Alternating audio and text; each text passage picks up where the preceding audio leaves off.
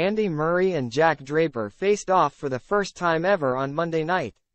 Andy Murray's run at Indian Wells was brought to an end on Monday night as fellow Brit Jack Draper came away with a straight sets victory from their round of 32 clash.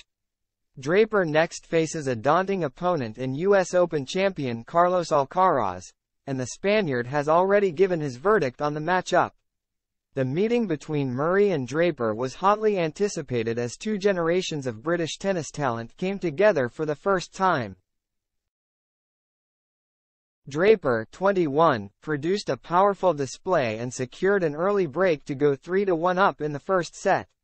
He eventually saw it out via a tie-break, but his second set performance was even more convincing as he romped to victory 7-6, 6-2 in California. The youngster, who claimed a big scalp by toppling three-time Grand Slam champion Murray, notched his second straight win over a compatriot after beating Dan Evans in the previous round. "I've looked up to Andy since I was so young," admitted Draper. "I watched him win Wimbledon for the first time in 2013 and then I've had the opportunity to get to know him and practice with him often since 2019. He's a really special person, a great champion, great human being, and I am privileged to play against him on this court." On his prospects of continuing to march on at Indian Wells, Draper added, "I want to keep on trying to impose my game and use my weapons. It's not easy in these conditions. It was quite slow tonight. The wind was a bit swirly and obviously playing against Andy, he makes it incredibly awkward for you. It's something I am looking to improve with my coach and it's definitely starting to pay off a little bit more." Draper, currently ranked number 56 in the world, will now face a heavyweight clash against Alcaraz to fight for a place in the quarterfinals at Indian Wells. The Brit claimed that triumphing over Murray has given him a major psychological boost ahead of his showdown with the Spaniard.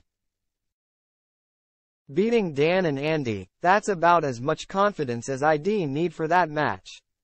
Carlos is another level up, he's been number 1 in the world, had an exceptional year last year, so it would be amazing to play him again in another real battle."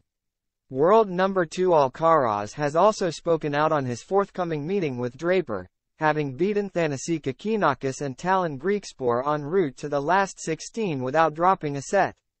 "Jack's playing really well," claimed the 19-year-old.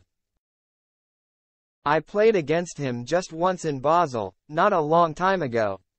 It was really tough. I know that I have to put my best level, I have to show my 100% to beat a great opponent like Jack. I think it's going to be a really beautiful match to watch for the crowd and obviously I am going to enjoy the match."